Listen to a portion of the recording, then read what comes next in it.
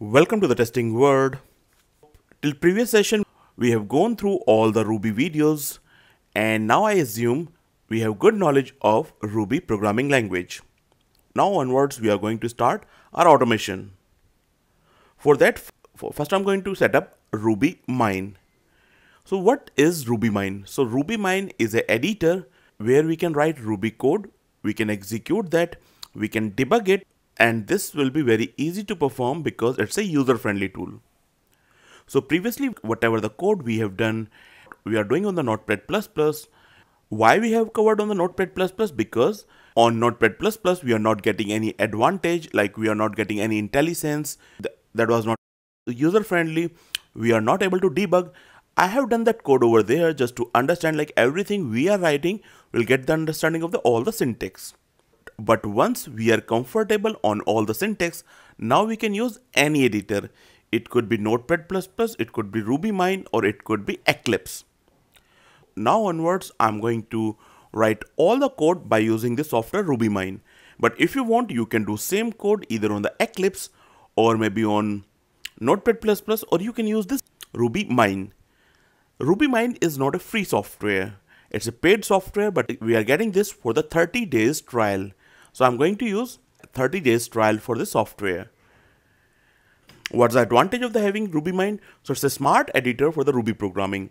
Smart editor means we are going to get a lot of GUI options. We are going to get menus, toolbars. So we just perform the task on a single click. And it's a very user friendly. For most of the tasks, it's just a click we need to perform. Like if you want to create a Ruby project, you just need to go for some clicks. IntelliSense, that is one of the most important factor. Whenever we are going for any automation or maybe any development, so we need a lot of help.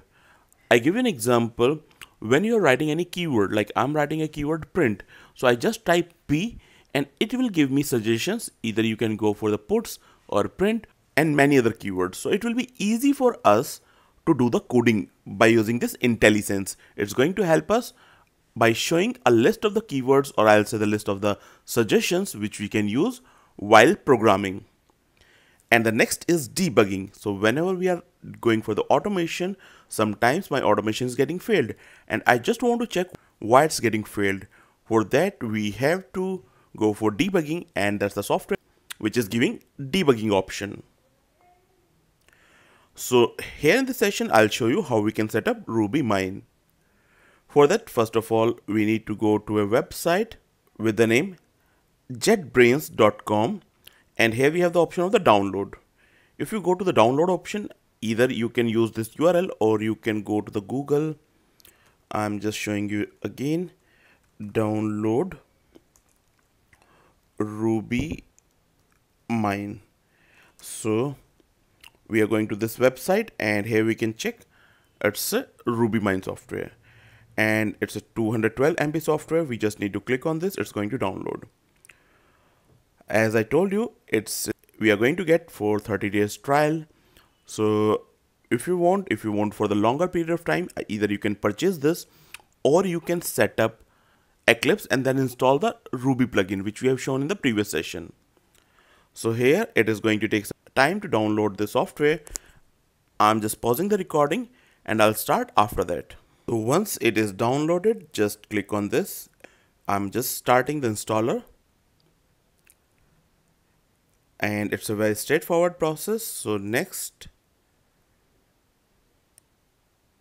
And next. I'm just keeping everything same.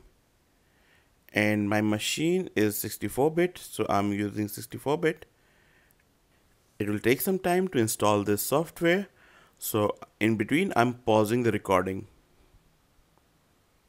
Once installation is done, now I want to start RubyMine. So I just check this, click on finish.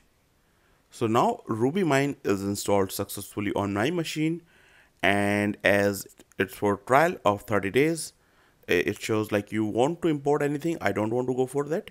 It's a fresh installation that I've done. So accept license. And option select evaluate for free, and tell me about evaluation is for the 30 days. I'm just clicking on the evaluate and accept. So everything is perfect. I have installed.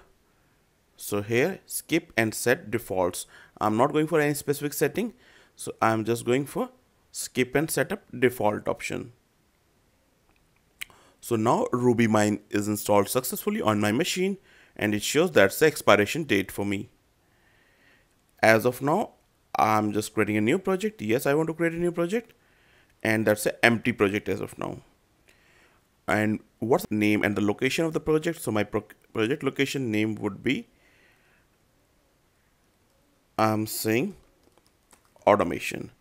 And which Ruby you are using? So it shows I'm using Ruby 2.0 that I can change. So just create it and everything is set now. So here our project is created and now we are ready to write Ruby programming. So that's all we have for this session. Here we have seen how we can set up RubyMine. So next session onwards, we'll start working on the automation. That's all we have for this session. Thanks for watching this video. Hi friends, hope you are enjoying this video. If you have any question regarding this video, you can ask your question in the comment section. Also, I would request you to please subscribe our channel. You can subscribe it by clicking on this subscribe button for getting notification about all the new videos which we are going to upload on the daily basis. Also, we are offering all the video courses at very high discounted price. We have 50+ video courses which can be beneficial for you in your daily job activities. If you are interested to buy any video course or all video course, you can call or WhatsApp us on this number. Also, you can be in touch with us by using Facebook, LinkedIn or Twitter. Happy learning!